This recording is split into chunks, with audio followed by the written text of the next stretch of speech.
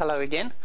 Today we're going to focus on changing or modifying the printing defaults or the printing preferences of your printer. There's a couple of ways of doing this, and I'll go through the importance of each one. So what I'm going to do first, I'm just going to go into my devices and printers here, and you can see here I've got in this case I've got Konica Minolta C220 that I'm gonna look at. So if I right click on this one, you can see I've got a couple of options here. I've got printing preferences and I've also got printer properties, and I'm going to explain the difference between these two. If I go into printing preferences, I'll do that first. Any changes that I make here, so that will change my default settings. So for example, a common thing is if I want to set default grayscale or black printing on my printer, so the default when you install it is auto color. I'm going to change it to grayscale, apply that, and just OK and exit out of that.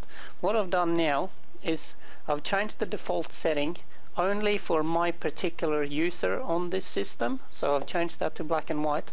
If I want to change the default for, say, if this is a printer installed on a server and I want to change the default for every user that connects to the server, I have to go into printer properties, because the printer properties are a different set of default settings, and I'm going to show you how to set that up. So I go into printer properties.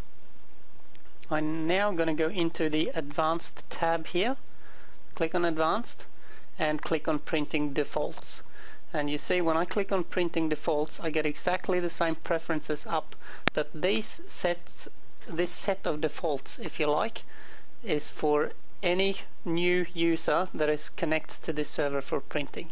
And you can see that it still says auto color here, because in the previous example I only changed the default for this particular user. So remember to click here on grayscale, apply, OK, and OK again.